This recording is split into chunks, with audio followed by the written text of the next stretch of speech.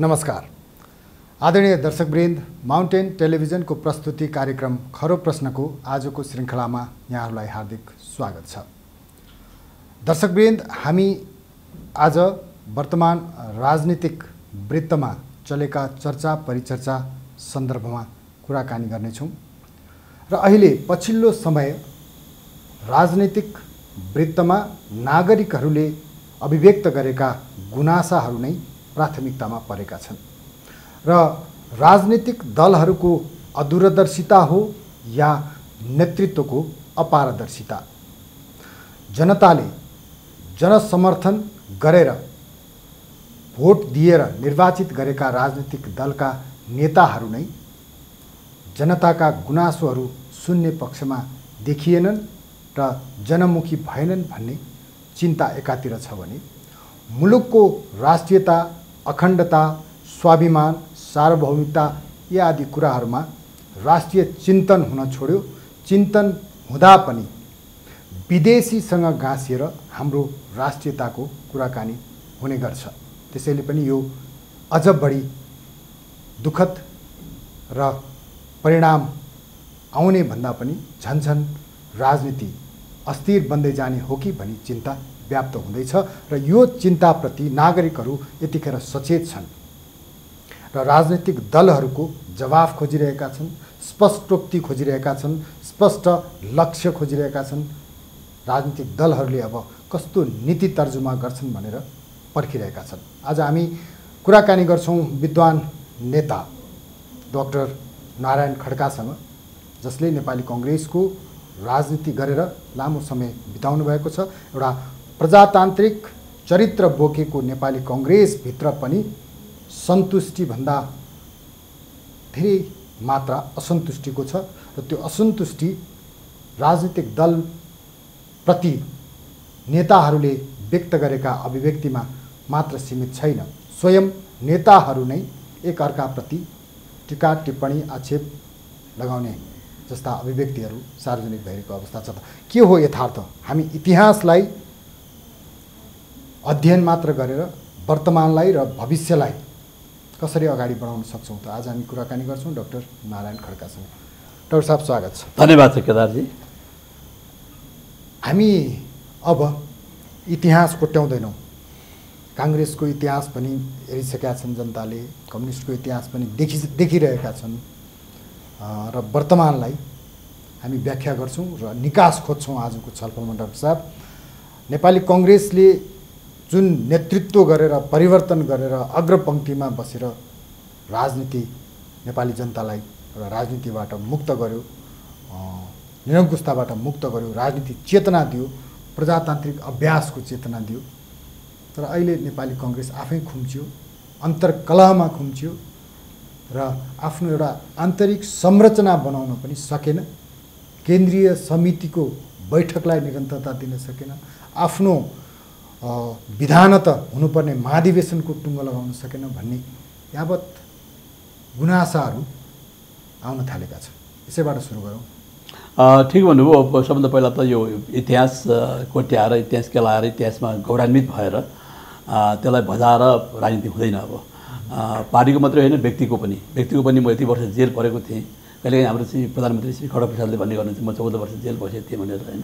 त्यस्तै अहिले हाम्रो साथीहरू पनि, कोही पनि अहिलेको चाहिँ 21औं शताब्दीको यो खण्डमा आइसकेपछि चाहिँ जुन एउटा सूचना क्रान्तिले ल्याएको चेतना छ र जागरण छ, त्यसले मानिसहरूलाई चाहिँ एकदमै हाई एक्सपेक्टेन्सी, एकदम तपाईँको चाहिँ तुरुन्त केही प्राप्त गरिहाल्ने भन्ने एउटा रेस्टलेसनेस एउटा समाज तपाईँको चाहिँ उत्पन्न भएको छ। त्यसले गर्दाखेरि उसलाई धेरै अगाडिको कुराहरू मैले यसो गरेको थिएँ उसो गरेको थिएँ भन्दा पनि अहिले तत्कालै मेरो उसको निड यो हो, त्यो निडलाई फुलफिल गर्न सक्छौँ कि सक्दैनौँ, त्यसको आधारमा अहिले सोसाइटीले कसैलाई पनि, चाहे प्राइभेट सेक्टरलाई चाहे पब्लिकलाई त्यसरी जज गरिरहेको हुन्छ। त्यसकारण इतिहासलाई, ठिक भन्नुभयो, इतिहासलाई भजाएर, अब इतिहासलाई भजाएर भन्दा पनि वर्तमानलाई हेरेर भविष्य सुरक्षित पार्ने कसरी भन्ने विषयले बढी मात्रामा विश्वकै, चाहे तपाईँले अमेरिका चाहिँ हङकङमा भइरहेको प्रदर्शन भन्नुहोस् या सुडानमा भइरहेको प्रदर्शन भन्नुहोस्, त त्यतातिर डोरिरहेको छ विश्व, होइन। नेपाल पनि त्योबाट अछुतो छैन। जहाँसम्म नेपाली कांग्रेसको प्रब्लम छ, वास्तवमा सङ्गठनमा के हुन्छ भनेदेखि केदारजी, सङ्गठन पनि पोलिटिकल अर्गनाइजेसन्स राजनीतिक सङ्गठन पनि जीवन्त सङ्गठन हुन्। यसको आफ्नै जीवन छ, अदृश्य छ, इन्भिजिबल छ, तर के भन्छ एउटा एउटा एउटा अर्गानिजम भन्छ नि, एउटा जीवन्त चाहिँ संस्थाहरू हुन्। त्यो जीवन्त संस्थाहरूमा यसको उतार चढाव हुन्छ। अब बच्चाकाल झन् स्थापना कालदेखि केही मात्र हुर्किने बढ्ने, त्यसपछि एउटा प्राइम टाइम आउँछ अनि बिस्तारै त्यो प्राइम टाइमबाट चाहिँ त्यसलाई हामीले ख्याल गर्न सकेनौँ भनेदेखि त्यसपछि त्यसको डिक्लाइन सुरु हुन्छ होइन। अनि कहिलेकाहीँ एउटा पार्टीले धेरै कामहरू तपाईँले भन्नुभयो यो ल्यायो, यो परिवर्तन ल्यायो, त्यो ल्यायो गर्दै लाँदाखेरि त्यो फेटिकनेस, एउटा थकावट पनि, जस्तो 1885मा इन्डियन कङ्ग्रेस स्थापना भयो इन्डियामा। त्यसपछि 1947मा चाहिँ इन्डिपेन्डेन्स प्राप्त भइसकेपछि मर्नुभन्दा अगाडि चाहिँ गान्धीजीले भन्नुभएको थियो अब यो यसको काम, यसको मूल लक्ष्य प्राप्त भयो इन्डिपेन्डेन्स, अब यो एउटा सहकारीतिर एउटा डिजल्भ गरिदिउँ र नयाँ पार्टी नयाँ तरिकाले जानुपर्छ भनेर एउटा उहाँले भन्नुभएको थियो। भन्दाखेरि अब हामी कहाँ एउटा हामीले चाहिँ प्रत्येक कालखण्डमा हामी अग्र स्थानमा रहेर हामीले परिवर्तन ल्यायौँ। त्यो परिवर्तनको म्यानेजमेन्ट हामीले गर्न सकेनौँ। त्यसको परिवर्तन हामीले ल्यायौँ भनेर भन्यौँ, तर त्यसको व्यवस्थापन गरेर डेलिभर हामीले गऱ्यौँ भनेर हामीले भन्न सकेनौँ, न त अरू पार्टीले भन्न सके। त्यस कारण परिवर्तनहरू पनि माग भइरहन्छन्। त्यसैले अब हाम्रो पार्टीमा अहिले यतिखेर निश्चय नै एउटा क्राइसिसको टाइम छ। एउटा यसको पार्टीको यो सङ्गठनको एउटा चाहिँ लाइफ साइकलमा एउटा क्रिटिकल कि यसबाट यसलाई हामीले म्याक्सिमम यसलाई रिपेयर गरेनौँ, मेन्टेन गरेनौँ, यसलाई तपाईँको चाहिँ नयाँ आइडियोलोजीबाट इन्जेक्ट गरेर अगाडि बढाएनौँ भने चाहिँ भोलिका दिनमा यो पार्टीमा पनि डिक्लाइन सुरु हुन्छ, डिक्लाइन सुरु हुने लक्षणतिर पनि गइरहेको छ। त्यस कारण एउटा क्रिटिकल टाइम आउँछ कुनै पनि सङ्गठनको। त्यो क्रिटिकल फेजमा यतिखेर हामी छौँ, क्रिटिकल जङ्क्चरमा छौँ हामी। र यो क्रिटिकल जङ्क्चरमा चाहिँ एउटा नेतृत्व, त्यसपछि नेतृत्वलाई च्यालेन्ज गर्ने अन्य चाहिँ नेतृत्वहरू जस्तो मैले यो यस कारण भनेको छु कि जस्तो अहिले पहिला गिरिजाप्रसाद कोइराला किसिमजी हुँदाखेरि उहाँ ठिक उभिसकेपछि अलिअलि मतदान भए पनि ल तपाईँ बस्नुहोस् भने चाहिँ बस्दै फटाफट पास हुन्थ्यो। अब त्यो खालको एउटा कमान्डिङ हाइटवाला कोही पनि नेता भएन होइन। नेता नभएपछि के छ भनेदेखि मिस्टर एक्स यदि कोही छ भनेदेखि उसलाई च्यालेन्ज गर्ने अर्को पनि वाइ जेड थुप्रो निक्लिने भयो। अनि जब उसको लेजिटिमेसीमै क्वेसन हुने हिसाबले अन्य चाहिँ मानिसहरूले जो तपाईँको चाहिँ अब म उसलाई डिस्प्लेस गर्छु, म उसलाई विस्थापित गरेर म आउँछु भन्ने खालका महत्त्वाकांक्षा बोकेका साथीहरूले अब बिस्तारै त्यो खालको एउटा चाहिँ प्रयास गर्ने भए त्यसले के भयो भनेदेखि तपाईँको यो समूहको राजनीति ग्रुपिजम चाहिँ तपाईँको बढी संस्थागत भएर मौलाएर गयो होइन। यसले गर्दाखेरि पार्टी कता कता चाहिँ इमोबाइल मतलब चाहिँ अस्थिर जस्तो र चाहिँ यसले एउटा जुन लिनुपर्ने गतित्व नलिएको जस्तो देखिन्छ। डाक्टर साहब त्यो यो गति नलिएको त प्रत्यक्ष देखिएको छ, सबैले अनुभव गरेका छन्, तपाईँहरूले नै अनुभव गर्नुभएको। एउटा कुरो के हो भने नेपाली कङ्ग्रेस आफै एउटा डेमोक्रेटिक संस्कार भएको पार्टी, कस्ता कस्ता नेता गणेश मानजी, किशुनजी, गिरिजाप्रसाद, बिबी जस्ता जसले अहिले पनि त्यो प्रभाव छोडेर जानुभएको छ, त्यसलाई अनुसरण गरिरहेको छ नेपाली कङ्ग्रेसले। तपाईँ हामीले सबैले भने त्यस्तो पार्टीमा अहिले एउटा सभापतिको अगाडि अन्य केन्द्रीय सदस्य पदाधिकारी सबै नतमस्तक हुनुपर्ने, उहाँले जे भन्यो त्यही हुनुपर्ने, अनि त्यसपछि कसैका आइडियोलोजी मतलब स्वतन्त्र विचारहरू त्यहाँ लागू नहुने, केन्द्रीय समितिमा त छलफल हुन्छ नि त, निकास त दिनु पऱ्यो नि त। अनि बहुमत र अल्पमतको कुरा, संस्थापन इतरको कुरा, यसले कङ्ग्रेसलाई सुधार गर्छ होइन। यो यसमा के छ भनेदेखि एउटा तपाईँको चाहिँ स्ट्रक्चरल भन्छ संरचनागत समस्या छ क्या त्यहाँ। मैले अस्ति कार्यसमितिमा मैले भनेको थिएँ अब सभापति एउटा म्यान्डेट लिएर आउँछ चाहिँ अब चाहिँ महाधिवेशन प्रतिनिधिबाट, जस्तो शेरबहादुरले 58% म्यान्डेट लिएर आउनुभयो, सुशील 55% 12मा होइन, 13मा शेरबहादुरले 58%, अर्थात् तपाईँको 1622 भोट लिएर आउनुभयो उहाँले। भन्दाखेरि उहाँको चाहिँ प्रतिद्वन्दी रामचन्द्र पौडेलजीले 1296 भोट ल्याउनु भयो होइन। भन्दाखेरि त अनि सुशील कोइरालाजीले चाहिँ 55% को चाहिँ म्यान्डेट लिएर आउँदाखेरि, अर्थात् सरी मैले शेरबहादुरजीको 1822 भोट ल्याउनु भएको थियो, सुशील कोइरालाजीले 1696 कति भोट ल्याउनु भएको थियो। भन्दाखेरि अनि त्यो म्यान्डेट ल्याएको दिने महाधिवेशन प्रतिनिधि छन्। जब कार्यसमितिमा उहाँहरू प्रवेश गरिसकेपछि अनि सेकेन्ड म्यानले के भन्छ, मलाई 40% चाहियो होइन। अनि त्यहाँनिर आएर हामीले के भनेदेखि उसलाई चाहिँ हाम्रो एउटा के भइदियो भने चाहिँ म त अलिकति सानो एउटा हिस्ट्री, गिरिजाबाबु चाहिँ 12मा उठ्नुहुन्छ भने हामीलाई कता कता डर भयो। चाहिँ उहाँ उठ्दाखेरि चाहिँ उहाँले धेरै फेरि आफ्नो तरिकाले एकाधिकार अनि आफ्नो मान्छे रामश्याम घनश्याम ल्याएर जे पनि बनाइदिनुहुन्छ भनेर अनि अलिकति हामीले त्यसलाई टाइट गऱ्यौँ विधानमा।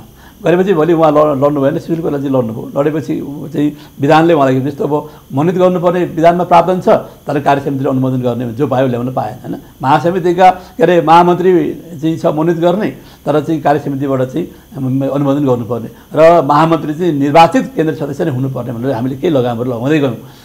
लगाउँदै गएपछि के छ भनेदेखि एउटा संस्कार बस्यो खराब भनेदेखि सेकेन्ड म्यानले 40% चाहिँ को दावा गर्ने, अर्थात् कि मसँग यदि महाधिवेशन प्रतिनिधिले मलाई पनि भोट दिएका हुन् र त्यो बराबरको मलाई पनि केही चाहियो, जस्तो मनोनितमा या महामन्त्री या केही सहायक महामन्त्री भन्दाखेरि यो हिसाबले के भन्दा एउटा ब्लक त्यहाँभित्र पनि कार्यसमितिभित्र पनि एउटा 40% एउटा ब्लक भयो, 60 को अर्को ब्लक भयो, हुँदा अहिले एउटा तेस्रो हुने व्यक्तिको पनि एउटा सानो चाहिँ ब्लक मूल्य पनि पाउनुपर्छ भन्ने खालको यो एउटा तपाईँको चाहिँ बडो संरचनागत एउटा चाहिँ हामीले एउटा समस्या त्यहाँ खडा गरिरहेको छौँ क्या। यो चाहिँ नेपाली कङ्ग्रेस प्रजातान्त्रिक र नेपाली कङ्ग्रेस 2064 सालमा चाहिँ मिल्दाखेरि चाहिँ नेपाली कङ्ग्रेस गिर्जाओले नेतृत्व गरेकालाई 60, नेपाली कङ्ग्रेस प्रजातान्त्रिक शेरबहादुरजीले नेतृत्व गरेकालाई 40, त त्यही एउटा भाग बनाएको चाहिँ एउटा आधार भनेर पछि पनि के भन्दाखेरि हरेक अहिले पनि त्यो कायम भएको हुनाले त्यो कायम भएकोले के छ भनेदेखि अनि चाहिँ अब बहुमत त शेरबहादुरजीको छ होइन, अहिलेको हाम्रो सभापतिजीको, तर बहुमतबाट निर्णय गर्यो भनेदेखि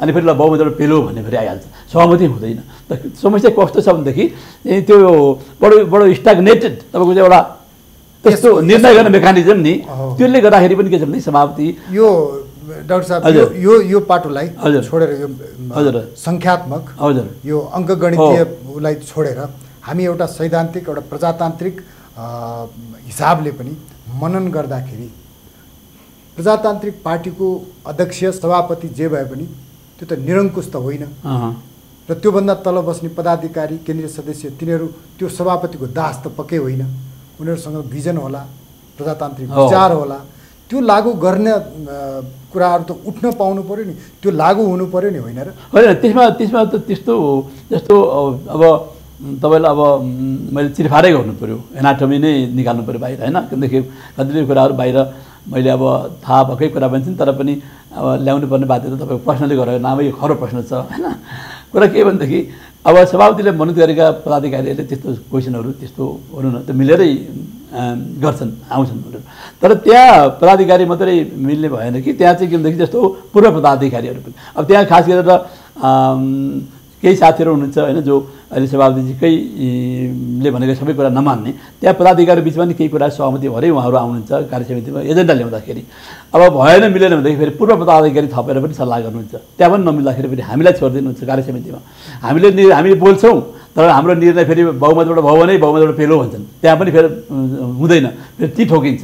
त यो खालको तपाईँको बडो जटिल खालको एउटा संरचनागत निर्णयको एउटा संयन्त्र र प्रक्रिया चाहिँ त्यो खालको बन्दियो कि हामी कहाँ, त्यो पनि एउटा समस्या छ। तर पदाधिकारीहरू आफैहरूले प्रश्न गर्न नपाउने भनेको नमान्ने भन्ने कुरा चाहिँ हुँदैन। त्यो पहिले त्यो नपाउने भन्दा पनि त्यहाँ के देखियो अहिले बाहिरबाट आएको गुनासो हो, प्रतिनिधित्व स्वरूपमा तपाईँलाई जानकारी गराउँदैछु के यो शेरबहादुरजी सभापति भइसकेपछि अरू उहाँभन्दा तलका सबै शेरबहादुरका दास हुन् र भन्ने प्रश्न यस्तो त्योभन्दा नि उहाँहरूले पनि त्यो कोसिस गर्न पाउनुपर्छ। तर के भने यस्तो हुन्छ नि केदारजी, सङ्गठनमा त के भनेदेखि अब पदाधिकारीहरू आफै चाहिँ विभाजित भएर आयो भनेदेखि त्यो त सङ्गठन पनि चल्दैन नि होइन, त्यहाँ त उनीहरूको एउटा एजेन्डामा त केही न केही विचार त आउनु पऱ्यो होइन, बरु पहिले सल्लाह गरेर आउनु पऱ्यो। तिनी आएर बाजा गर्न थाल्यो भने फेरि त्यो त फेरि अब त्यो त फेरि अर्को समस्या त खडा हुन्छ। त्यसैले यो फेरि कस्तो छ भनेदेखि पार्टीको संरचना चाहिँ सहकारी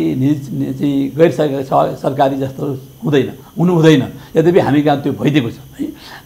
कुनै पनि पार्टीमा अलिकति पनि चाहिँ चाहे सभापति चाहे अध्यक्ष जे भने पनि या पदाधिकारीहरूले त्यहाँ केही न केही उनीहरूको आफ्नो से हुने खालको र केही मात्र अनुशासनको सेन्स त्यहाँ भएन भनेदेखि त्यो पार्टी चल्दैन, कुनै पनि पार्टी मेकानिजममा। मैले इन्डियामा देखेको छु, भर्खर पोहोर साल मात्रै गएको थिएँ म, उनीहरूको चाहिँ 50औँ महाधिवेशनमा यो नेसनल कङ्ग्रेसको पर्यवेक्षकको नाताले मलाई नि बोलाएको थिएँ, त्यहाँ हेरेको तपाईँको चाहिँ आफ्नो चाहिँ 50औँ महाधिवेशनमा चाहिँ एक घबडान चाहिँ विद्वान चाहिँ सदस्यहरूले कार्यपत्र पेश गरे। राहुल गान्धीलाई पहिला उनीहरूको कार्यसमितिले अध्यक्ष बनाउने भनेर पहिला एउटा कार्यसमितिले चाहिँ ल्यायो, कार्यसमितिले चाहिँ प्रस्ताव ल्यायो, त्यहाँ अनि त्यसलाई अनुमोदन गर्नको लागि चाहिँ महाधिवेशनमा ल्याउनु पर्ने, महाधिवेशनमा हर चाहिँ अन्तिम दिनमा चाहिँ राहुलजी चाहिँ आफ्नो साथीहरूको उसमा आए अनि चाहिँ एकजना महामन्त्रीले प्रस्ताव गर्यो सबैले ताली फिटे बस ऊ अध्यक्ष घोषणा भयो होइन। त्यसपछि उसले जति पनि उसले महामन्त्री राख्न पाउने अहिले उसले आफ्नो एउटा बहिनीलाई ल्याइसक्यो प्रियङ्कालाई होइन। अन्त अरू पनि जति पनि पदाधिकारी चाहिन्छ अनि 25 जनामा 12 जना आफूले त राजीनामा दिए नि आफूले अहिले त आफूले दिए 12 जना चाहिँ इलेक्टेड अरू 13 जना चाहिँ मनोनित हुन्छ 25 जनाको मात्रै कार्यसमिति छ उनीहरूको होइन चाहिँ। तर अनि त्यो पार्टीमा त्यो खालको एउटा सेन्स भएन भनेदेखि त्यो पार्टी फङ्सनै गर्दैन। त्यसकारण हामी कहाँ के भयो विधान पनि हाम्रो एकदम तानातानको छ अनि एउटा कमान्डिङ हाइटवाला किसिमजी गणेशमानजी गिजाबाबु जस्तो हाइटको नेता पनि नभएपछि सबले ऊभन्दा म के कम हम किसी चाहिँ कम नहीं भने सबै थुप्रै छन्। होइन डाक्टर साहब मैले यो सैद्धान्तिक कुरा मैले व्यवहारिक कुरा भने मैले व्यवहारिक कुरा गर्नुभयो तपाईँले मैले सैद्धान्तिक कुरा गरेको तपाईँ एउटा विद्वान मान्छे र त्यो प्रजातन्त्रको एउटा अभ्यासमा पोख्त भएको मान्छे त्यो नेतृत्व तपाईँले नै गर्दा पनि त हुन्छ नि विकल्पै नभएको तपाईँ असक्षम भएको त होइन नि। त्यो त अब भनौँ न अब 13औं महाधिवेशनमा उहाँ जित्नुभयो होइन। अब 14औं महाधिवेशनमा अहिले थुप्रै महत्त्वकांक्षी साथीहरू छन्। मेरो चाहिँ थ्योरी के छ भनेदेखि चाहिँ हामी यो विवाद गर्ने भने या कसैलाई आलोचना गरेर बाहिर पब्लिकमा भित्र त पुरै तपाईँको चाहिँ छाला गाडै नै हुन्छ कार्यसमिति पुरै जति बोले पनि हुन्छ तर बाहिर गएर तपाईँको चाहिँ जताभावी हामीले चाहिँ कुनै व्यक्तिलाई कसैले गर्छ भने चाहे सभापतिको पक्षको मान्छेले अर्को साथीलाई नगरिकन हाम्रो आफ्नो गुनासो ती कार्यसमितिमा पोख्ने जति हुन्छ आलोचना गर्ने टिका टिप्पणी गर्ने गाली गर्ने जे गर्ने। त्यसैले अब महत्त्वकांक्षी साथीहरू हुनुहुन्छ मेरो भनेको भनेदेखि बडो शान्तिपूर्ण तरिकाले निर्वाचनमा जाने हो ठ्याक्कै टाइममा महाधिवेशनमा साथीहरू चाहिँ अब अहिलेको हाम्रो सभापति लड्छु भन्दा उहाँको फ्रिडमको कुरा भयो अरू कोही साथीहरू जितेर उहाँबाट त्यो पावर सभापतिको उम्मेदवारीको घोषणा त आइसक्यो त बुझेँ होइन त फेरि म यो पक्षमा छु फेरि चाहिँ फ्रिडम चाहिँ फेरि कसैलाई कटिल गर्नु हुँदैन चाहे उमेरको कारणबाट होइन। अब 94 वर्ष अस्ति भर्खर 2 हप्ता अगाडि चाहिँ मोहम्मद माथिर 94 वर्ष पुगे अस्ति 92 वर्षको साइबी भन्ने चाहिँ उसको तपाईँको चाहिँ ट्युनिसियाको प्रेसिडेन्ट भर्खर मऱ्यो चाहिँ 1 हप्ता 10 दिन जति भयो होइन। अनि 92 वर्षमा चाहिँ उसले जाम्बियाको चाहिँ के अरे जाम्बिया अरे चाहिँ जिम्बाब्वेको उसले छोड्यो होइन मुगाबेले भन्दाखेरि अब उमेर भन्दा पनि मैले एज होइन एजिलिटी होइन डाइनामिजम भयो भनेदेखि कसैलाई पनि फ्रिडम त दिनुपर्छ बरु निर्वाचनमा त्यही डाइनामिजम चाहिँ लागू भएन। त्यो नभएको लक्ष्य उद्देश्य भिजन नभएका मान्छे होइन काङ्ग्रेसमा प्रशस्त छन् तर त्यो भिजन नै कार्यान्वयनको बाटोमा उत्रिन सकेन। भिजन भएका यो यङ जेनेरेसन युवा पुस्ता खारिएका अनुभवी पढे लेखेका छन् नि तिनीहरूलाई पाखा लगाएर यो नमरेसम्म नेतृत्व गरिराख्नु पर्ने यस्तो सुन्नु न यस्तो छ यो परम्परा यस्तो सुन्नु हटाउनु पर्ने यस्तो तर मनी त जस्तो अब हाम्रो युवा भन्ने नेता साथीहरूले पनि अब महामन्त्री चुनाव त लडेका हुन् नि होइन। मतलब इलेक्सनमा त अब निर्वाचनको प्रक्रियामा त हामीले जानै पर्यो निर्वाचन प्रक्रियामा गएर जित्नु पर्यो तर के भनेदेखि अब निर्वाचनै कसैलाई चाहिँ वर्षित गर्न पाउँदैन भन्नु त पाइएन कसैलाई पनि होइन। अनि अब महाधिवेशन प्रतिनिधिलाई गएर कन्भिन्स गर्नु पर्यो के महाधिवेशन प्रतिनिधि पनि अब तपाईँले भने जस्तो अब 13औं भन्दा 14मा बढी परिपक्व बढी यो हरेक मोबाइलमा तपाईँ सारा विश्वहरू बसिरहेको यङ तपाईँको चाहिँ महाधिवेशन प्रतिनिधि आउँछन् अब होइन।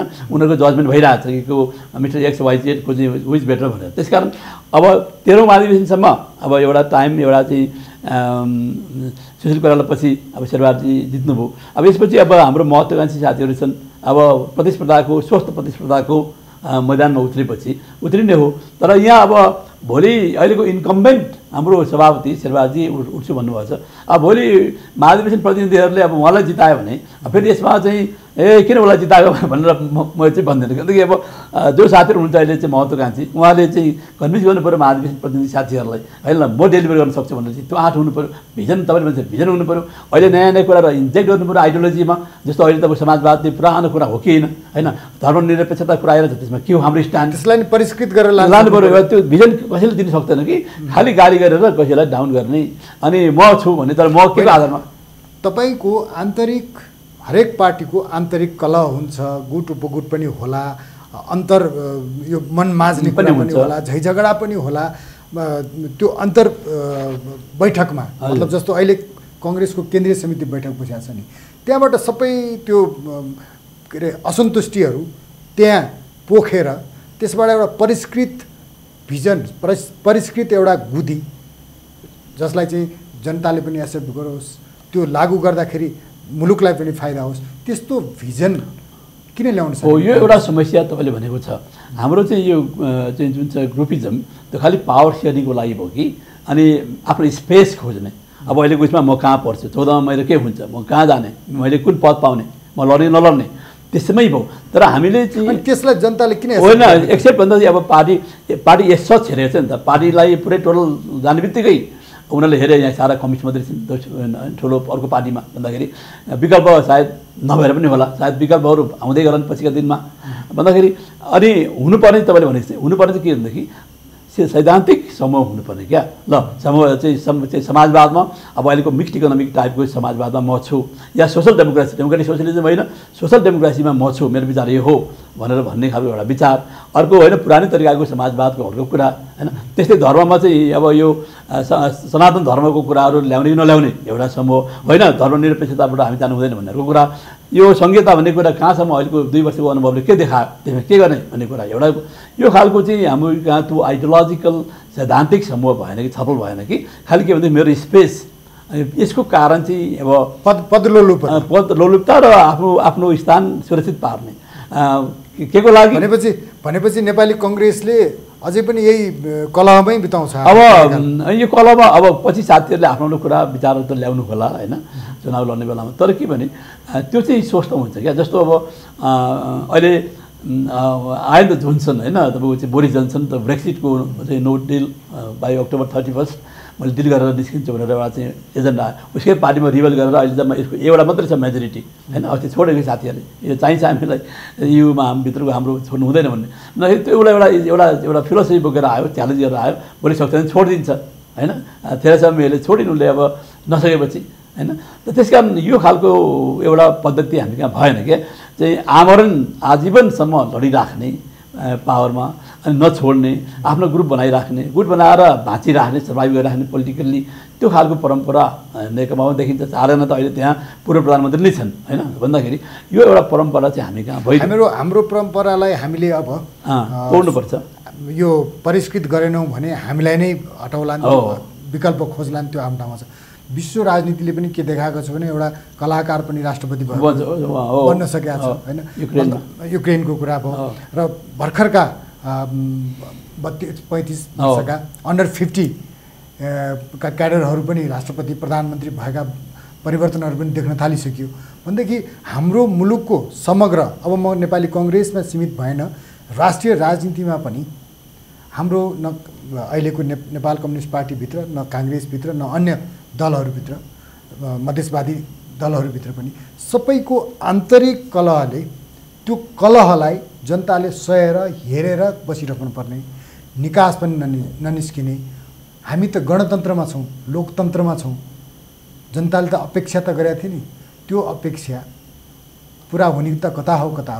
पार्टी नै अब पार्टी यो बहुदलीय व्यवस्था बहुदलीय संस्कार नै फ्लप हुने हो कि हामी नै फेलियर स्टेटमा जाने हो कि भन्ने चर्चा समेत आइसक्यो। यो यस्तो छ अलिकति यसलाई म फिलोसफिकली हेर्छु भने चाहिँ अहिले तपाईँले भन्छ त्यो समाज पनि तुरुन्तै अहिले जुन भइरहेको विकृति नि त्यसलाई पुरा टोटल्ली रिजेक्ट गरेर सडकमा ठुलो आन्दोलन गर्नेवाला छैन। हामी सबै मेरो चरित्र मेरो व्यवहार चाहिँ समाजमा पनि रिफ्लेक्ट गर्छ। त्यो समाजले के गर्छ मलाई मानि पनि राखेको छ स्वीकारिरहेको छ होइन। त्यो नस्वीकार्ने जेनेरेसन चाहिँ अझै लाग्छ हामी कहाँ। तपाईँले भनेको चाहिँ न्युजिल्यान्डको जेसिन्डा भन्ने होइन 32-33 वर्ष मेक्रोन तपाईँको 38-40 वर्षको छ होइन। त्यो टाइम चाहिँ लाग्छ यहाँ। तर के भनेदेखि यसलाई मैले अलिकति दार्शनिक हिसाबबाट मैले कसरी व्याख्या गर्छु भनेदेखि हामी अहिले पनि अर्ध सामन्ती नै छौँ होइन। चाहिँ मैले भन्ने गरेको छु मेरो पुस्ता म सायद तपाईँ 10-12 वर्षको तलमाथि होला यो 7 सालको चाहिँ पुस्ताभन्दा दोस्रो पुस्ता हो म। अहिलेको हाम्रो युवा तपाईँले भन्नुहुन्छ तेस्रो पुस्ता हो होइन। चाहिँ 7 सालमा जति पनि अब बिपीहरूलाई छोडेर बिपीको एउटा बेग्लै खालको समाज परिवार थियो उहाँको त बडो परिष्कृत होइन सुसंस्कृत अध्ययन आधुनिक विचारधाराको पौराणिक थिएन उहाँको त। तर अरू जति पनि हाम्रा काङ्ग्रेसका नेताहरू नै थिए सबै जमिनदारहरू थिए चाहे एमपी भएका हुन् चाहे पार्टीका नेताहरू हुन् होइन 101 धनी मान्ने थिए। भन्दाखेरि अहिले यो दोस्रो मेरो पुस्तामा चाहिँ शेरबहादुरजीको पुस्ता मेरो या चाहिँ उमेरको हिसाबबाट रामचन्द्रजीहरू हामीहरू भयौँ। हामी अहिले पनि के छ भनेदेखि हाम्रो चाहिँ चाहना पद पैसा होइन अनि पोजिसन अनि तपाईँको चाहिँ यो मान सम्मान मान म चाहिँ ठुलो हुँ भनौँ न। अहिले तपाईँले एउटा मन्त्री भएको मान्छेले पुरा लावा लस्कर लिएर हिँड्छ नि होइन। मन्त्रीबाट खुसीको पनि के भनेदेखि पुरा एउटा चाहिँ पिएसओ बोकेर चाहिँ म अझै पनि केही हुँ भनेर हिँड्ने होइन, त्यसपछि धन सम्पत्ति आर्जन गर्ने, पावरमा जाने, मान सम्मान खोज्ने, मर्यादा खोज्ने, मर्यादालाई झगडा हुन्छ। हामी केही पनि छ प्रोटोकललाई झगडा, म ठुलो कि तँ ठुलो भन्ने। यो त्यो समाजबाट आएको, हामी त्यही समाजको उपज हौँ। यो समाजले यसलाई के हदसम्म यसलाई सामान्य लिन्छ होइन। जस्तो पैसा कमाएको नेतालाई त ठाउँ ठाउँमा त कति ठाउँमा जेल हाल्छ नि त होइन। अहिले त तपाईँको चाहिँ चाहे पाकिस्तान हेर्नुहोस्, चाहे बङ्गलादेश हेर्नुहोस्, चाहे अहिले ब्राजिलमा हेर्नुहोस्, अनि त्यस्तै अर्जेन्टिनामा हेर्नुहोस्, चाहिँ 101 राष्ट्रपतिहरू साउथ कोरियामा भयो होइन, महिला राष्ट्रपति भन्दाखेरि। अब यहाँ के छ भनेदेखि यहाँ धन सन कमायो भनेदेखि त्यसले उयो ठिकै ठुलो व्यवस्था गरेछ भनेर त्यो अनि त्यो धन कमाएको नेताबाट उनीहरूले आश गर्छन् क्या। ए म बिरामी छु, के पैसा देऊ, मलाई यहाँ बाटो छैन, खर्च छैन, बस भाडा देऊ भनेर। कस्तो संस्कार यो होइन संस्कार, यो तपाईँको यो आएको हो। यो तपाईँको चाहिँ हामीले चाहिँ जुन एउटा समाज हामीले जस्तो ठुलो बडाल मान्छेलाई हामीले फालेको त्यो मतलब राणाहरूको जुन संस्कार थियो त्यसैलाई अवलम्बन गर्यो। त्यो टाइम धेरै भएको छैन भने अहिले पो तपाईँको चाहिँ हाम्रो 68-70% लिट्रेसीको होइन। योभन्दा अगाडि कति थियो र? फेरि सम्पूर्ण कुरा काठमाडौँमा केन्द्रित छ। अहिले पनि तपाईँले गाउँ पश्चिम सुदूरपश्चिम हेरौँ भनेदेखि त त्यही पुरानो समाजमा चल्ने आएको छ नि। त्यस कारण यसलाई टोटल चेन्ज, टोटल रिभोल्युसन चाहिन्छ क्या। तपाईँको चाहिँ पुरा समाजै अब न्युजिल्यान्डको जेसिन्डा 32-33 वर्षकी छिन् उनी होइन, यङ्गेस्ट तपाईँको वान अफ द यङ्गेस्ट तपाईँको प्राइम मिनिस्टर्स। उनको त्यो त्यहाँको त्यो भोटरको लेभलमा आउनलाई त हामी निकै टाइम लाग्छ। पैसा होइन, चेतना, सम्पन्नता भन्दाखेरि अहिले हामीले म्याक्रोन 38 वर्षको छ, हाम्रो युवाले किन नपाउने भनेर हुँदैन होइन। यहाँ त्यो समय त्यसैले यहाँ तपाईँको चाहिँ भोटर्सहरूले चाहिँ सभापतिमा मैले यसो भनिदिँदाखेरि मैले कसैलाई इङ्गित गर्न उसलाई डिस्करेज गर्न खोजेको होइन। तर एउटा मतदाताले के छ भनेदेखि अलिकति जुङ्गा फुलै छैन, केस पाकेको त हुनु पऱ्यो होइन, यति गम्भीर चलाउनलाई भनेर अहिले पनि समाजले के भन्दाखेरि त्यो सबै खालको उमेरको मान्छे खोज्छ र अझै पनि पाएको खोज्छ। हेर्नुहोस् है समाज कस्तो छ, मैले गलत बुझेँ होला, तर के भन्दा अलिअलि परिपक्वता छ, अनुभवी पनि छ मान्छे भन्ने खालले हेर्छ। अलिकति तपाईँ जतिसुकै 47 तपाईँ अगाडि आए पनि अलिकति चाहिँ अलिक काँचै छ, अलिक केही समय लाग्छ भन्ने खालको त्यो सोसाइटी छ क्या हाम्रो। त्यसैले चाहिँ त्यसलाई त्यो पनि समय लाग्छ। त्यसैले अहिले यी सबै विकृति तपाईँले भनेको त्यो ठिक हो, त्यो विकृति छन्, सबै पार्टीमा छन् होइन। मैले भने नि अब अहिले चाहिँ नेकपामा कति अब झलनाजी माधव नेपाल 2 जना भए होइन, पुष्पकमल 3 जना भए, 3 जना त बाहिर छन् प्रधानमन्त्री भएको मान्छेहरू होइन। अब खडप्रसादजी उहाँ रिटायर हुँदा 4 जना हुन्छन् नयाँ आयो भने होइन। मतलब एउटा उसमा 4-4 जना प्राइम मिनिस्टर भएको बसेको चाहिँ छैन। चाहिँ आङ सान सुची यहाँ तपाईँको चाहिँ उसमा कार्यक्रममा आउँदाखेरि होइन, यो मलाई चाहिँ सोसियलिस्टहरू कुन कार्यक्रममा हामीले बोलाएको थियौँ, त्यो कार्यक्रममा उहाँ आउँदाखेरि लहरै तपाईँ 10-12 जना तपाईँ भूतपूर्व प्रधानमन्त्रीहरू रहेछन् भने चाहिँ अनि उनले भने यति लामो 10-12 जना त्यसमा त राप्रपाका सूर्यबार पनि थिए, त्यो चन्द पनि थिए, सबै मिलाउँदाखेरि 10 जना 12 जना भूतपूर्व प्रधानमन्त्री रहेछन् भन्दाखेरि यति लामो लाइन उनी छक्क परे भाषण पनि भन्नु गाह्रो उनले भन्दाखेरि। अब तर के भनेदेखि अहिले तपाईँले भने जस्तै ल म फेलियर भएँ, मेरो पालामा यो सफल भएन, अब म आई विल क्विट र चाहिँ अब अलिक कुनै साथीलाई छोड्छु भन्ने खालको त्यो खालको समय त्यो खालको संस्कार डेभलप भएन।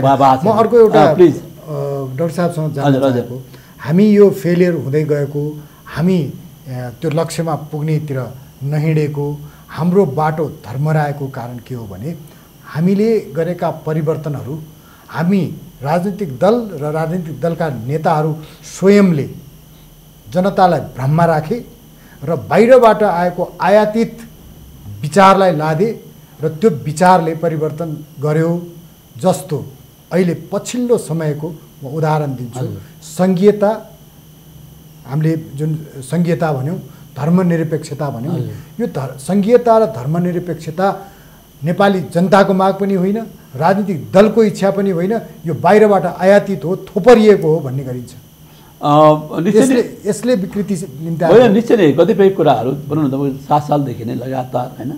अनि त्यो चेन्जहरू भने चेन्जको किनकि चेन्ज तपाईँले फिल गरेर जनताबाट आवाज आएर गरेको भएदेखि तपाईँले म्यानेज पनि गर्नुहुन्छ नि त होइन। तपाईँले भने जस्तै आयातित भएपछि त जब तपाईँले चाहिँ राम्रो चाहिँ एकदम कार ल्याउनु भयो, त्यो कारको मेकानिजम तपाईँलाई थाहा भएन, कार त चाहियो, सडक त बनाउनु भयो भने जस्तै अब कतिपय कुराहरू चाहिँ अब यही किताबी कुराहरू होइन, चाहे ल फलाना रुसमा त्यस्तो रहेछ, चिनमा यस्तो रहेछ, या कसैले आफ्नो स्वार्थ पुरा गर्नको लागि कुनै बाहिरी शक्तिले पनि हामी खेलाडी भएर होइन पनि हामीले परिवर्तन ल्याएका होला कति 7 सालदेखि अहिलेसम्म हामीले हेऱ्यौँ भनेदेखि सबैभन्दा एउटा तपाईँको चाहिँ परिवर्तन चाहिँ गरिहाल्ने, सडकमा आइहाल्ने, जोस नारा लगाइहाल्ने, तर त्यसलाई व्यवस्थापन गर्नलाई, म्यानेजमेन्ट गर्नलाई चाहिँ अहिलेको प्रधानमन्त्री ओलीजीले भन्नुहुन्छ भनिरहनुहुन्छ उहाँले।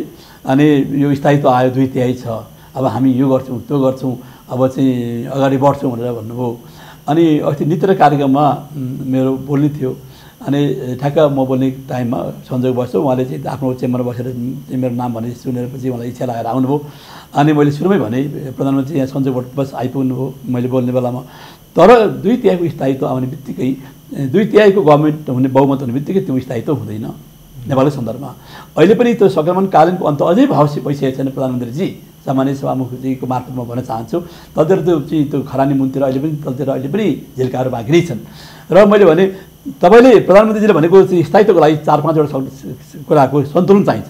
पहिला पोलिटिकल ब्यालेन्स हैन, तपाईँ अहिले मैले भनिहालेँ अहिले विप्लवको चाहिँ कुराहरू, नेपाली काङ्ग्रेससँग समस्या आयो भनेदेखि या अन्य कुनै खालको समस्या आयो भने पोलिटिकल ब्यालेन्स गर्नुपर्छ, त्यसको लागि डायलग चाहिन्छ। तपाईँले डायलग गरिराख्नु भएको छैन। अर्को इकोनोमिक ब्यालेन्स, आर्थिक सन्तुलन। भोलि तपाईँ यहाँ चाहिँ ठुलो क्राइसिस आयो, अहिले नै करेन्ट एकाउन्ट डेफिसिट भइरहेछ हैन, 13-14 खरबको तपाईँ व्यापार घाटा भइरहेछ हैन, भन्दाखेरि भोलि आर्थिक सङ्कट पर्ने ग्रिसको जस्तो। अनि त्यसपछि त्यसले पनि तपाईँको जान्छ र अरू पनि सरकार आउन सक्छ सडकमा। भोलि खोइ हामीलाई दिएको चाहिँ सुरक्षा, सामाजिक सुरक्षाको पैसा खै हामीले पाउनु पर्ने भत्ता खै भन्दै भोलि सडकमा आयो भने त्यहाँ पनि तपाईँ जानुहुन्छ। दोस्रो कुरा। तेस्रो कुरा फरेन पोलिसीमा ब्यालेन्स। अनि तपाईँले एकवटापट्टि र म त नेपाल कम्युनिस्ट पार्टी भन्ने बित्तिकै त्यो कमिट भन्ने शब्दले तपाईँलाई कतैपट्टि बढी झुकाएर त्यो सन्तुलनलाई तपाईँले गुमाउनु भन्दाखेरि त्यहाँ पनि भोलि क्राइसिस आउँछ। तेस्रो कुरा। अर्को धार्मिक र सांस्कृतिक सन्तुलन हैन, भोलि चाहिँ एकदम बेला थाल्नुभयो कहाँ अब चाहिँ धर्मनिरपेक्षता यहाँ कहाँको यहाँ चाहिँ मन्दिर सन्दिरमा जाने हो भनेर चाहिँ जस्तो अहिले चाहिँ पूर्व राजालाई भनिरहेका छन् जान पाउँदैन भनेर भन्दाखेरि त्यहाँ पनि तपाईँले सन्तुलन गर्नु भएन, 81 भयो भने त्यहाँ पनि समस्या आउँछ। अर्को समग्र वातावरणमा जस्तो अहिले बाढी पहिरो आदि ठुलो भूकम्प आयो भने ती पनि तपाईँ जान सक्नुहुन्छ। त्यसमा 2/3 आउने बित्तिकै होइन कि टोटल बृहत्तर म्याक्रो चाहिँ इन्भाइरोमेन्टल ब्यालेन्स भएन भनेदेखि 2/3 पनि जान्छ। बिपीको पनि 2/3 थियो। अझ उहाँको तपाईँको मैले त्यहाँ पनि भनेको थिएँ उहाँको त टावरिङ पर्सनालिटी थियो। मैले अहिले उहाँको अहिले प्रधानमन्त्रीलाई म भन्न चाहन्न उहाँको छैन भनेर, त्यति हुँदाहुँदै पनि उहाँ जानुभयो। 2/3 उहाँको पनि थियो। उहाँ कसै अन्तर्राष्ट्रिय उयसमा उहाँको चाहिँ छवि पनि सेकेको थियो नेताको रूपमा भन्दाखेरि त्यो। त्यसैले यी सबै क्रिटिकल कुराहरूलाई हेरेर घमण्ड नगरिकन डायलग मार्फत सन्तुलन गरेर गयो भने मात्रै डेलिभर हुन्छ भनेर मैले त्यहाँ बोलेँ। त्यस कारण अहिले यी सबै कुराहरू जस्तो अब भनौँ न अब अहिले यति धेरै ठुलो फेरि यो 2/3 आएको एक त 2टा कमिटी मिलेर आएको त हो, तर पनि धेरै ठुलो कुराहरू जहाजदेखि लिएर रेलदेखि लिएर मैले अब यहाँ पर्सि बोल्ने बेलामा मैले आज चाहिँ खोजेँ नेटमा मैले पाएँ। ओलीजीले भाषण गर्दा के भनेको भनेदेखि यहाँ काम गरेर काम गर्छु भन्नेहरूलाई जति नै काम पाइन्छ, तर अब होइन काम नगरेर सुत्ने भनेदेखि भातै मात्रै खाना त ओछ्यानमा हामी भात ल्याइदिन्छु भन्दाखेरि एकदम ताली आएको छ जनताको हेर्नु चाहिँ चुनावी भाषण। अब यस्तो उटपटाङ भाषण गरेर पनि आएको छ भोटहरू विश्वास गरेर भन्दाखेरि अब त उनीहरूले डेलिभरी खोज्छ। अनि यसले गर्दाखेरि भोलि के छ भनेदेखि बिस्तारै एकपछि अर्को त्यही त यो त्यही विकृति मतलब त्यो असन्तुष्टि व्यक्त हुन थालिसक्यो। राजनीतिक दलहरूमा नायक देखिएन, सबै खलनायक, राजनेता देखिएनन्। त्यो राजनेताले देश चलाउनु पर्थ्यो, त्यो यत्रो परिवर्तन गर्दा हामीले साथ दियौँ। तर हामी आज पनि त्यही हिजोको पीडा भन्दा पनि झन्झन पीडित हुँदै जाने हैन, द्वन्द्वका घाउहरू अहिलेसम्म आलै छन् हैन। शान्ति प्रक्रिया टुङ्गेको 13 वर्ष भइसक्यो, त्यो निर्णयमा पुग्न सकेको छैन। हेकका कुरा चर्चामा आउन थालिरहेका छ। त्यो शान्तिको लाभांश जनताले पाउनुपर्ने होइन, त्यो पाउन सकिरहेका छैन। अझ अशान्ति बढ्दै जान लागेको छ। विप्लव छुटिएर जङ्गलमा के अरे प्रतिबन्धित अवस्थामा छन्। यस्तो परिस्थितिले मुलुकलाई अथवा चाहिँ त्यो परिस्थितिको चाहिँ निराकरण गर्ने, मुलुकलाई एउटा निकास दिने नायक चाहिँ को त अहिले तुरुन्तै त्यो नायक नहोला हैन चाहिँ। नायक अब अहिले भोलि भनौँ न कथम कदाचित धेरै ठुलो चाहिँ जनआन्दोलन भयो भनेदेखि अब एउटा ख्वाब बोकेर हिँडेका प्रो राजा पनि छन् हैन।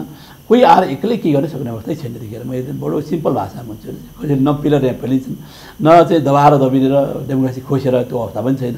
त्यस कारण अहिले राजनेता हुनुलाई त अब धेरै ठुलो भिजन, धेरै ठुलो सेक्रिफाइस, एकदम धेरै ठुलो ओराटोरियल स्किल, अन्तर्राष्ट्रिय छवि चाहिँदैन। अहिले राजनेता हुनको लागि सानै नेपालकै स्किलको राजनेता हुनको लागि चाहिँ के भनेदेखि धरातली यथार्थ बुझ्नु पऱ्यो। तपाईँले भनेको समस्याहरू किन असन्तोष आयो त हैन, किन हामीले भनेको कुराहरू पुरा गर्न सकेनौँ भन्दाखेरि त्यसको लागि के छ भनेदेखि अनि दम्प 2/3 म एक्लै गर्न सक्छु भन्ने जुन अहिले ओलीजीले पालिराख्नु भएको छ त्यो होइन। उहाँ हुनुहुन्छ, उहाँलाई कसले च्यालेन्ज गर्ने प्राइमेरी रूपमा इज देयर, हामीले उहाँलाई तुरन्त निकाल्ने भने नि। तर के भन्दै डायलगको एउटा वातावरण मैले भने नि पोलिटिकल ब्यालेन्स गर्नुको लागि प्रतिपक्षसँग बसेर विभिन्न इस्युहरूमा चाहिँ एउटा डायलग अरू पनि पक्षहरूसँग अनि जनताको जनजीविकाको मुद्दाहरूमा सहकार्य गरौँ भनेर होइन। मेरो 2/3 चाहिँ मैले अहिले तपाईँले चाहिँ छक्क पर्नु, तपाईँले थाहा पाइसक्नुभयो होला। अहिले झन्डै चाहिँ 68 कि 69 अरबको प्रोजेक्ट खडकप्रसाद ओलीजीको 5 नम्बर क्षेत्र थापा मात्रै होइन चाहिँ। अनि भ्यू टावरहरू त्यहाँ अनि तपाईँ विशाल तपाईँ चाहिँ के अरे पार्क इन्डस्ट्रियल पार्क भन्दाखेरि अनि तपाईँले होल इम्ब्यालेन्स गरेर डेभलपमेन्टलाई एकातिर पैसा सारा साधन स्रोत त्यहाँ लगेर अनि विपक्षीहरूलाई चाहिँ बजेटमा तपाईँको चाहिँ एउटा पनि स्थान नदिएर अनि कसरी तपाईँले समृद्धि र सन्तुलित विकास हो। एक्ज्याक्टली मैले त्यही भन्नु खोजेँ। यो परिस्थितिले यो सिनेरियोले हामी कता जाँदैछौँ हो। त्यसैले यतिखेर नआत्तिकन नमात्तिकन चाहिँ डायलगमा बसेर अनि बिस्तारै लाने हो। त्यो गरेर त्यसपछि अहिले तपाईँले भनेको जस्तो समस्या क्रिटिकल अब सत्य निरूपणमा अहिले दाँत निकालले बोलिरहेको छ, अन्तर्राष्ट्रिय जगतले बोलिरहेको छ होइन। त्यो एउटा एम्बासीले त चाहिँ अहिलेका नेताहरू बाहिर गयो भने समात्न सक्छ पनि भन्नुभयो भने एउटा उनले होइन। र अब प्रचण्डजीलाई त्यो एउटा कता कता एउटा हाउगुजी पनि छ, म हिरो भएर निस्किन्छु भन्ने भन्नुभयो उहाँले। भन्दाखेरि भोलि अब यो खालको समस्या आयो भनेदेखि भोलि कसैले पनि यहाँ अलिकति तलमाथि गर्ने बित्तिकै त्यही तपाईँको अस्त्रलाई त्यही इन्स्ट्रुमेन्टलाई त्यही टुललाई चाहिँ अन्तर्राष्ट्रिय समुदायले समाउन सक्छ र भोलिका दिनमा त्यो पनि एउटा अनि त्यो सिम्पटम त देखिसक्यो। देख्यो अनि त्यसले के हुन्छ केदारजी भनेदेखि अनि त्यसले त्यो त उनीहरूको खालि यहाँ 62,000 63,000 उजुरीकर्तालाई चाहिँ न्याय दिन चाहिँ हो होला होइन सत्तामा, तर भित्र मुलुकको आफ्नो एजेन्डा चाहे धर्मको एजेन्डा होलान् कि होइन त्यही एजेन्डा प्रतिफल त हो यो एक्ज्याक्टली भन्ने गरेको छ नि त। यो धर्मनिरपेक्षता र यो सङ्घीयता चाहिँ पश्चिमाहरूले नै लादेको हो जबरजस्ती, किनभने यो जनतामा पनि गएन, जनतासँग म्यान्डेट पनि लिएन भन्ने गुनासो चर्को रूपमा उठ्न थाल्यो। संहिताको कुरा त पहिला आएको होइन, त धर्मनिरपेक्षताको कुरा चाहिँ अब संविधान बनाउने बेलामा त्यो बेला अन्तिम घडीमा चाहिँ अब त्यहाँ बिचमा अब त्यो कसरी आयो त्यो अहिले पनि खोजेको विषय छ। त्यो एउटा यो कन्स्पिरेसी थ्योरी तपाईँ आफै हुनुहुन्थ्यो होइन, म पनि थिएँ होइन। अब त्यो चाहिँ त्यसलाई छलफल गरेर बहस गराएर न चाहिँ हामीले जुन प्रश्नपत्र लिएर गयौँ जनतामा न त्यसमा हामीले सोधेर पनि गरेको होइन होइन। तर त्यो त्यसरी हो यस्तै खालको अदृश्य शक्तिहरू हावी हुन्छन् जब हामी अस्थिर हुन्छौँ। त्यसकारण यसलाई राष्ट्रिय हाम्रो सार्वभौमताको इस्यु बनाएर अनि 2/3 होस् 3/4 भए पनि नमातिकन अनि डायलग गरेर बिस्तारै हामीले आफ्ना चाहिँ कुराहरूलाई चाहिँ बाहिरको अन्तर्राष्ट्रिय खराब चाहिँ शक्तिका प्रभावहरूलाई निस्तेज पारेर अगाडि बढ्न सक्यौँ भनेदेखि हो। होइन भनेदेखि अहिले भनौँ न अब च्यालेन्ज के छ ओलीजीलाई, प्राइम मिनिस्टर ओलीजीलाई भन्दाखेरि पहिला त आफ्नै पार्टीभित्र समस्या छ। फेरि दुईवटा पार्टी दुइटै भएर बसेका छन् होइन, मिले पनि। अनि त्यहाँभित्र आफ्नै पार्टीभित्र क्राइसिस छ, अरू तपाईँ जनताहरू असन्तुष्ट छन्। अनि तपाईँले कहाँबाट डेलिभर गर्न सक्नुहुन्छ? फेरि पोलिटिकल साइकलमा के हुन्छ भनेदेखि कुनै पनि गभर्मेन्ट आइसकेपछि त्यसको एउटा साइकल हुन्छ। एउटा साइकल त माथि गयो भने चाहिँ लय पार्छ, अनि तपाईँले फेल भए पनि लैरहेछ सहन्छ। तर तपाईँले बिस्तारै जाँदाखेरि फेल हुँदै जानुभयो, जाँदै एकचोटि त्योबाट तपाईँको 1 वर्षको टाइममा फेल भइसकेपछि तपाईँ जसुकै राम्रो काम गर्नुहोस् तपाईँमाथि चाहिँ नकारात्मक टिका टिप्पणी हुन्छ, तपाईँ बिस्तारै थपिनुहुन्छ। त्यो अवस्था अहिले ओलीजीको छ, उहाँले स्वीकार्यो पनि नस्वीकार्यो पनि। त्यस कारण यो समस्या भएको हुनाले यतिखेर तर ओलीजी जानु हाम्रो लागि नेपाली काङ्ग्रेसको लागि खुसीको कुरा होइन। फेरि म यो पनि भन्न चाहन्छु होइन, उहाँले आफ्नो कार्यकाल पुरा गर्नुहोस्। तर के भनेदेखि कार्यकाल पुरा गर्दै लाँदाखेरि लोकतन्त्र बलियो होस्, मानवाधिकार बलियो होस्, यहाँको जनताको जनजीविकाको मुद्दाहरू बिस्तारै सम्बोधन हुँदै जाउन्। अनि एउटा जुन एउटा हामीसँग एउटा संवादको छ, सहमतिको वातावरण छ दलहरूको बिचमा, त्यो बलियो होस्। यसरी बलियो भएर एउटा स्वस्थ प्रतिस्पर्धामा चाहिँ मुलुक गयो भनेदेखि भोलि हामी चाहिँ टेक ओभर गरौँला। तर के भनेदेखि उहाँ गएर फेरि अर्को समस्या आउँछ र फेरि हामी पनि उहाँ पनि नहराउने, हामी पनि नहराउने, फेरि अरू कोही व्यक्ति आएर फेरि चाहिँ यहाँ एउटा कुनै अध्यक्ष ल्याएर चाहिँ मनोनित गरेर राखिदिने खालको पनि वातावरण आउन सक्छ। त्यसकारण त्यतापट्टि